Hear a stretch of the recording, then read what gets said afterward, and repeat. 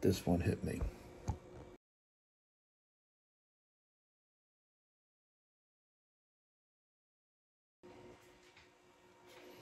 Hey guys, I just want to take a break from the funny and make a serious video. I did one of these kind of videos a few years ago. I think I should do them more often because I reach a lot of people. And I was just going to my news feed on Facebook and this sad story came up. It's one of many. It's not the first, and I'm sure it's not going to be the last. A 10-year-old boy in Indiana, his name is Sammy, kills himself after being bullied in school. They were making fun of his glasses and his teeth. Come on, look at this kid. That not break your heart?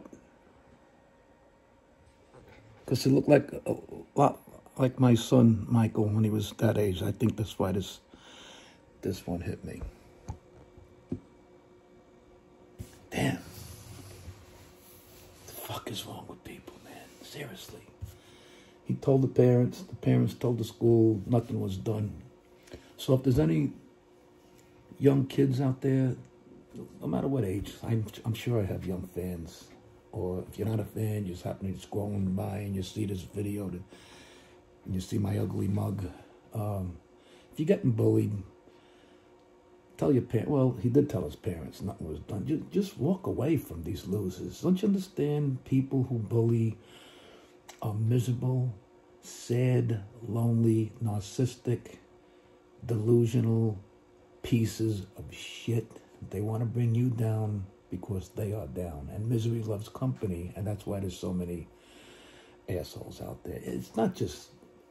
the social media, obviously, that didn't help the situation. I mean, now, before the social media, it wasn't as easy. Now every loser who never had a voice now has a voice. I mean, I get bullied. Not bullied, but, negative, hateful, ignorant comments. Just block and delete. Not just me. You go to anybody's page and just scroll, and eventually it turns into anger and negativity and hatred. Just block and delete these losers.